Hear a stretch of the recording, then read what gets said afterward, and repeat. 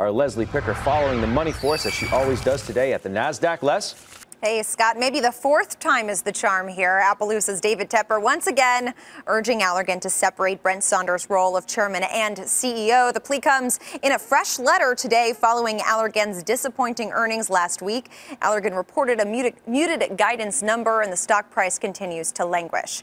Tepper said he submitted a proposal at Allergan's upcoming annual meeting to garner shareholder support for the move. Last year, a similar proposal failed to get a majority of investors on board, although Tepper submitted 3 similar letters urging the company to split the roles last year as well.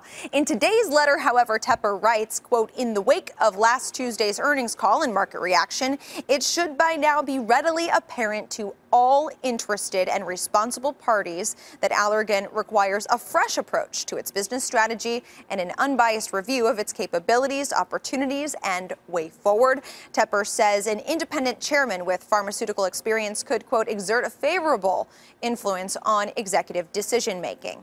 Now, Allergan responded today that the company's board of directors has received Appaloosa's proposal and is committed to continuing to engage with them, as we do with any shareholder who has input and constructive ideas. The board of directors is committed to strong governance practices and independent board leadership. Appaloosa holds less than 1% of Allergan, but it's the firm's 3rd largest publicly disclosed position. And shares of Allergan, of course, jumped on that news that Tepper is still very heavily involved in this one. Scott. Les, you follow activists obviously closely. Not that we consider, generally David Tepper to be an activist investor.